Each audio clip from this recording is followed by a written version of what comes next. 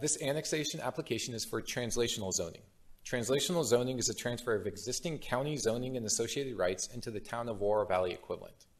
So the property is currently zoned Suburban Ranch by Pima County, which is a residential zone with a minimum lot size of 144,000 square feet.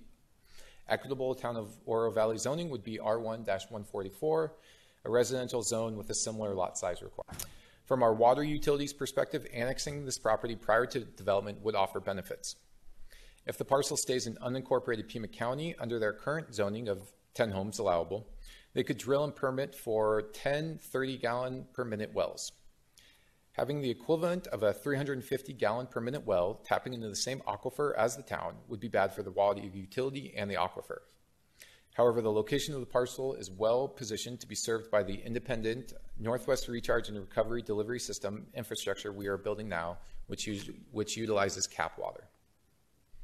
And in terms of our vision for the property, Mr. Shattuck mentioned that the vision is to come back should this annexation be approved and construct a neighborhood very much like La Cañada Ridge, which Insight Homes also did directly to the south. So a low density, in conformance with the general plan, 1 home per acre, no more than that. I'm a custom home builder and the owner of Insight Homes.